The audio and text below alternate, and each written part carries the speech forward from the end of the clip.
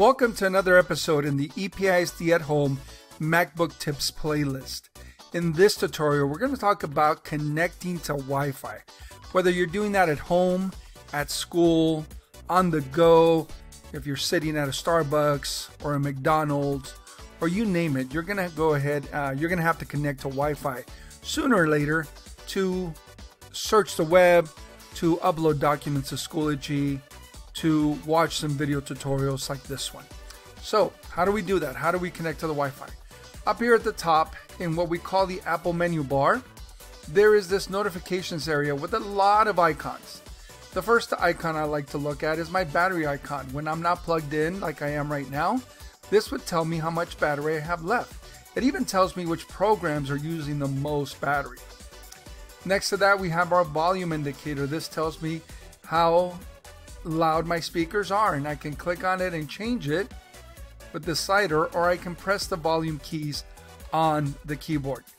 Next to that is the Wi-Fi indicator. This is the Wi-Fi fan, and as you can tell right now, I have no Wi-Fi. There's no strength on this. It is all grayed out, so I need to connect to a Wi-Fi source.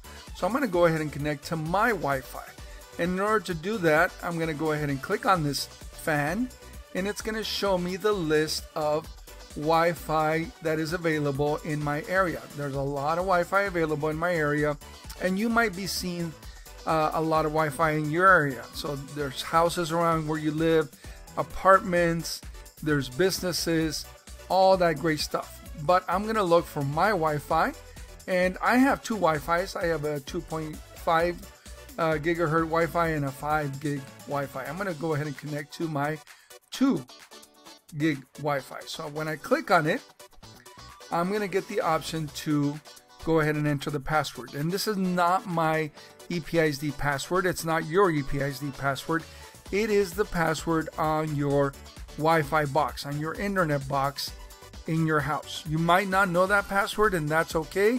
You're going to have to ask an adult in your home to go ahead and type this password in here for you. So I'm going to go ahead and do that.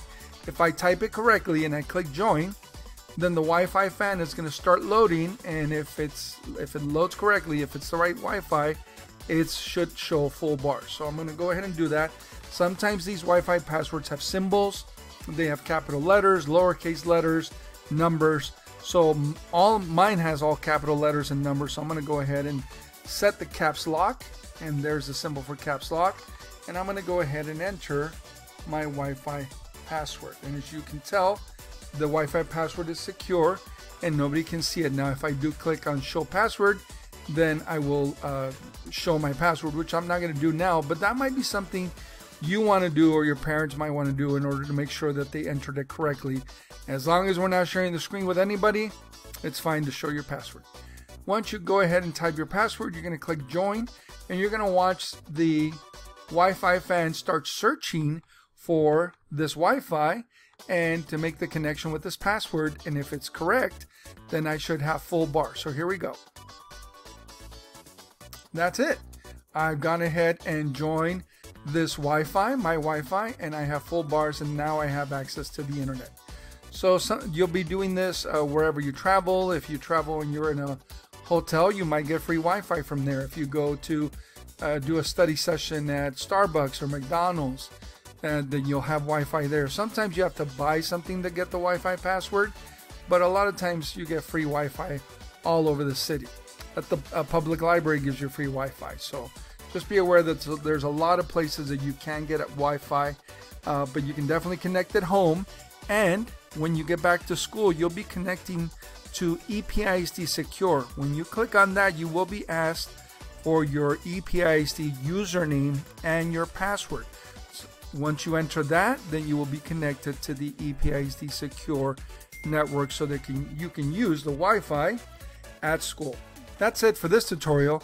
Make sure you check out some of the other videos in our EPISD at Home MacBook Tips series.